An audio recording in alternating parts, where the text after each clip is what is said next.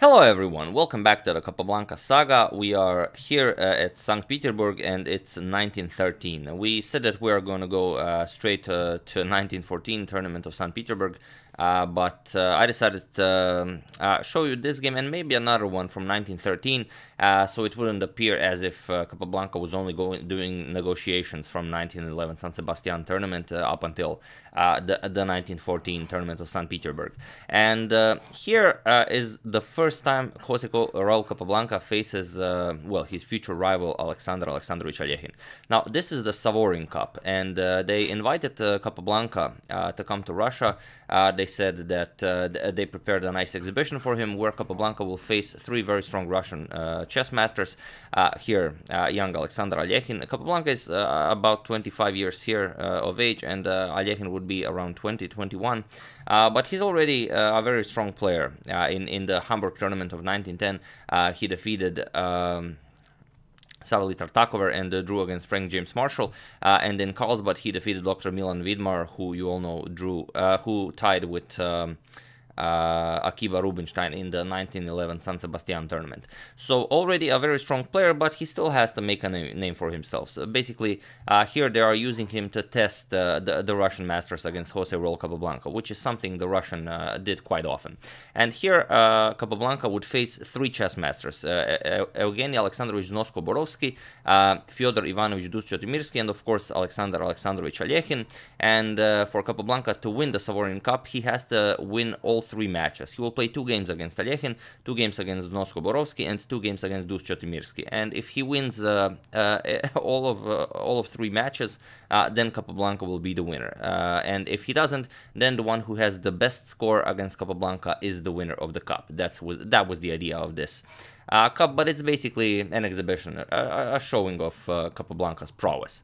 And Capablanca had a few other exhibitions. He played a lot of games during the negotiations with Lasker, and this is one such game, and it's a really nice game. I'm sure you'll enjoy it, as Alekhine would become known as one of the magicians of this era, but for now he still kind of struggles in simple positions where Capablanca thrives.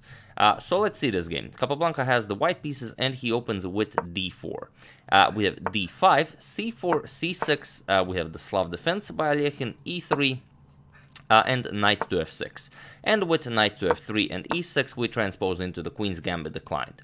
And okay, we have knight b to d2, knight b to d7 by Alekhine, and now bishop to d3. And this is one of the cases where the knight is developed on d2, where black doesn't really gain anything by forcing white to lose a tempo here, even though the bishop was already developed, because after white captures with the knight, you're not going to be able to kick away the knight to a bad square, because now the e5 square is available for white's knight, as the knight on f3 also covers that.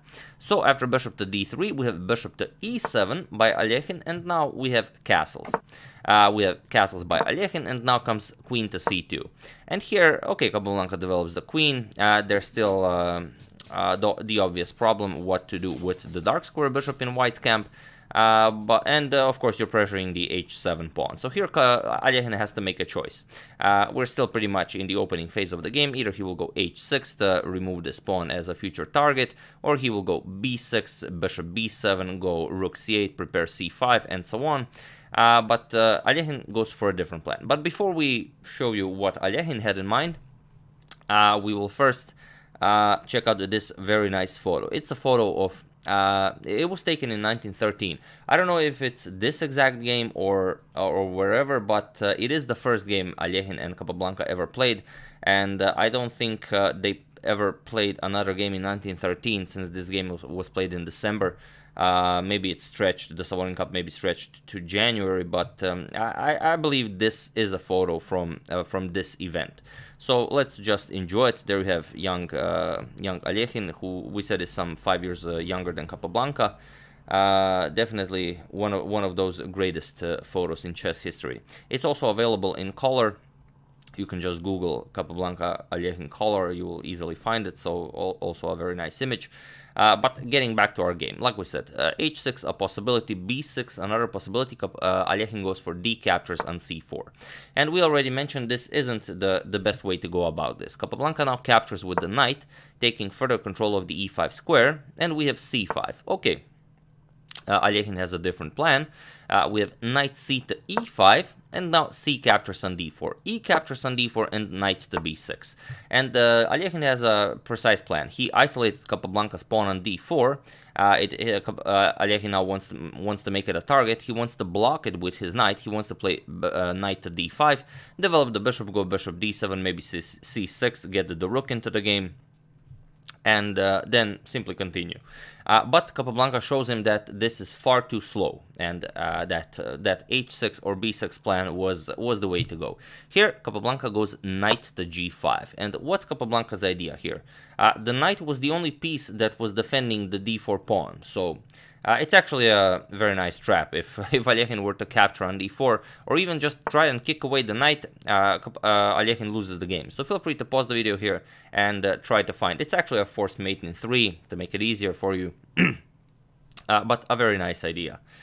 I'll give you a couple of seconds, as usual. For those of you who were able to do it, congratulations, you have just defeated Alexander Alekhine. And for those of you who just want to enjoy the show, bishop h7 check. And now you will either capture and face queen captures on h7 checkmate, or you will move the king, for example here, and then you get knight captures, rook has to capture, no other options, and knight captures is checkmate. The bishop is covering g8, and also the queen is still protecting the bishop on h7. So this is the idea. Alekhine now has to force back the knight with g6. It's not forcing back the knight, but the knight no longer has any purpose here.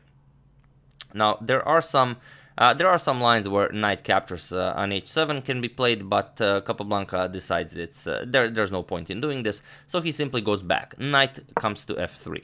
And now you might think, why did Capablanca go to g5? Because Capablanca saw that Alekhine would have to play g6, and then he would just have to go back.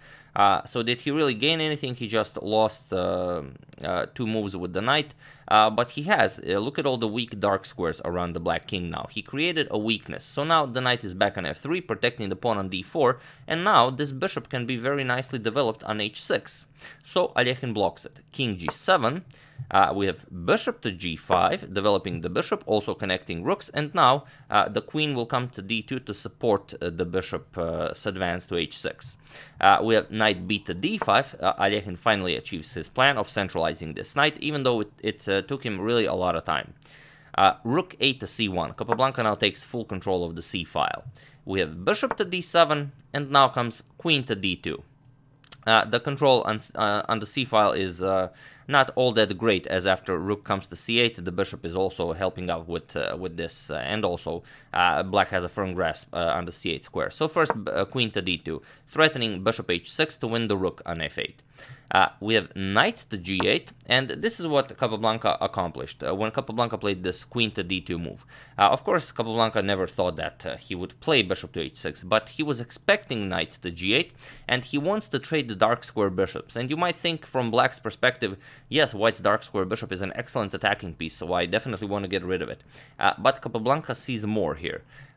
Bishop captures, queen captures, and now bishop to e4. And here you can see that Capablanca has removed the dark square bishops from the game.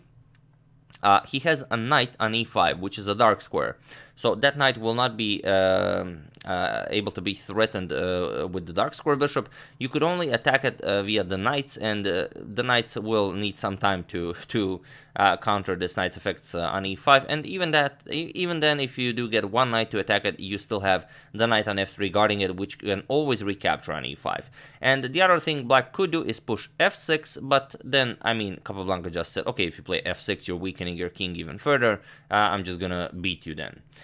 So here we have bishop to b5, attacking Capablanca's rook. Rook moves to e1, and now comes queen to d6.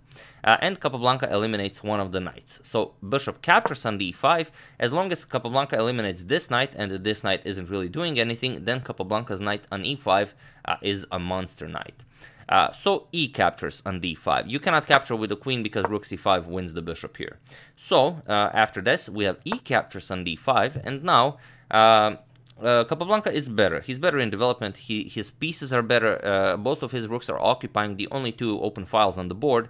But if Alekhine can somehow play rook ac8, this rook f to e8, and activate this knight, then black will surely equalize. And Capablanca, of course, doesn't want that. So first, queen to a5.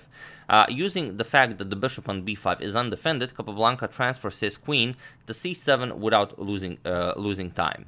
We have a6 defending the bishop, and now comes queen to c7. Here Capablanca offers a trade of queens, which can't really be avoided. If you move the queen somewhere, then queen to b6 can be played, then the rook can come to c7, and white will just have a better position. So Alekhine decides to trade queens. Queen captures, we have rook captures, and here's another problem for Alekhine. Now you cannot defend the b7 pawn. If you try and defend it, let's say rook a b8, or the other rook comes to b8, which doesn't really make much sense, as you would lose control of the f7 pawn, knight g5, and now you no longer can defend your f7 pawn. The two knights are attacking it, the rook is pinning it, also attacking it. If you play something like knight h6, then simply knight e6, check wins the game. The pawn is pinned, you cannot capture, you lose the rook on f8. Black is just falling apart here. So after rook to c7 with h6, Alekhine figures that it's of the utmost importance to take away the g5 square from white's knight. And now rook captures on b7. Capablanca grabs a pawn, and slowly but surely he's making progress. Rook a to c8. Okay, Alekhine is now down a pawn, but he takes control of the c file, and rook to c2 is Alekhine's next move. That's without question. We have b3. Capablanca prepares now a4. After a4 is played, the bishop has to move, and then the rook from b7 will also be protecting the b3 pawn. So by doing this, Capablanca takes care of the queen side. We have rook to c2 by Alekhine, but there isn't a better move here really. And we have a4, attacking the bishop. Here, Alekhine has two options. He can either go something like bishop to e8, which gives further protection to the f7 pawn, but then comes knight d3. As you can see, the rook is completely covering the queen side, knight is coming to c5, the a6 pawn will fall, and on the other hand, black doesn't really have any good moves. This rook hasn't any potential to threaten anything. The bishop is pretty much stuck there, the rook is stuck there, the knight can't really do all that much. And the e5 square is, free for grabs for any of white's knights if needed. Black can just pile. Well, of course, first you will make some room for the king so you don't get checkmated, but after that, it's just a free for all.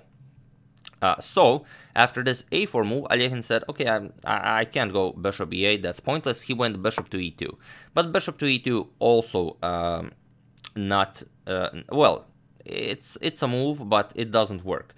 Here Capablanca immediately finds the best move and hones down on the biggest weakness in Alekhine's camp. He plays knight to h4, and here's the problem. The biggest threat here now is knight captures on g6. The king, of course, cannot capture, the other knight is covering g6 as well, and the pawn will not be able to recapture, as of course the pawn is pinned.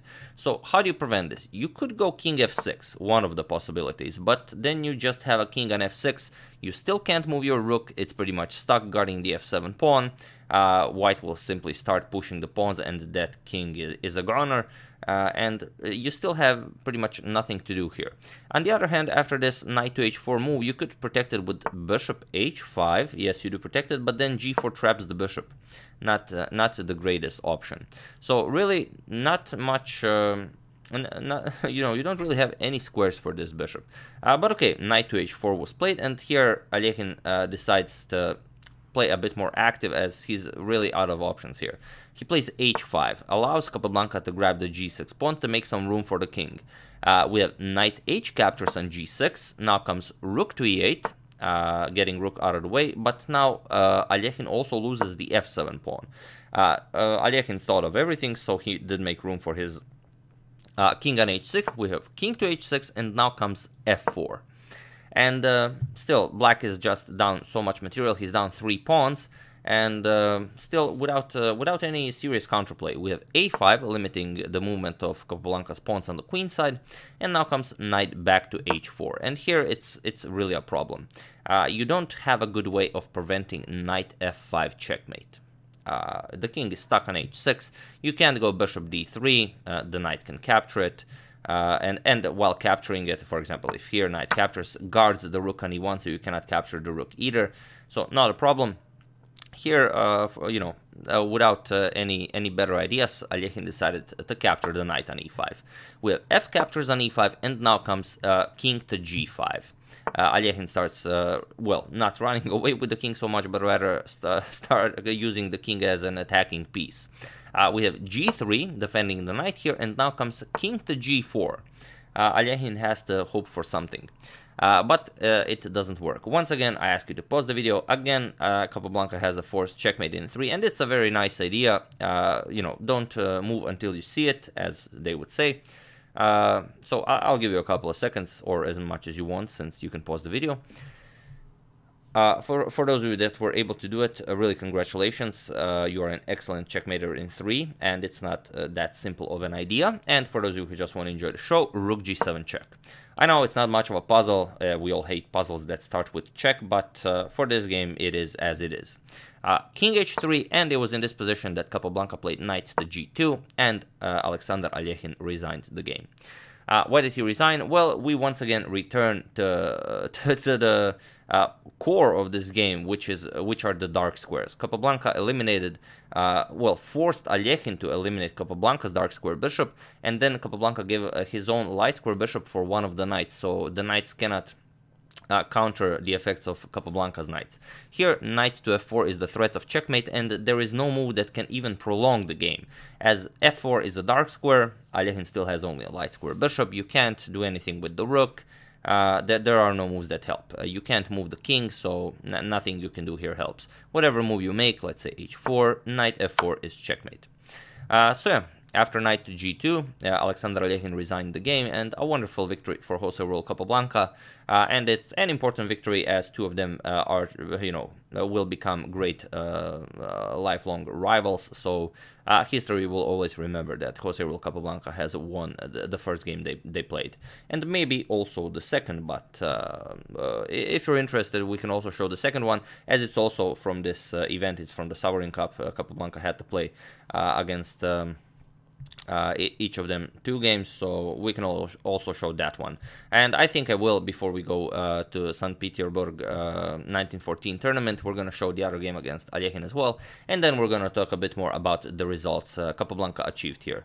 So yeah, that's the game. I do hope you enjoyed it. I would like to thank Rafael Grushka, Alfredo Alessandrini, JVR account, Christian Conradi, and Kenneth McKay of Scotland for your contribution to my channel. Thank you a lot. I really appreciate it. As usual, you can check 2 of my previous videos here. Thank you all for watching, and I will see you soon, hopefully with some more interesting content. We're definitely continuing the Capablanca saga, but you know, whenever an interesting suggestion pops up, I will of course check it out and present that game as well. So thank you all, and I will see you soon. Have an excellent rest of your Saturday.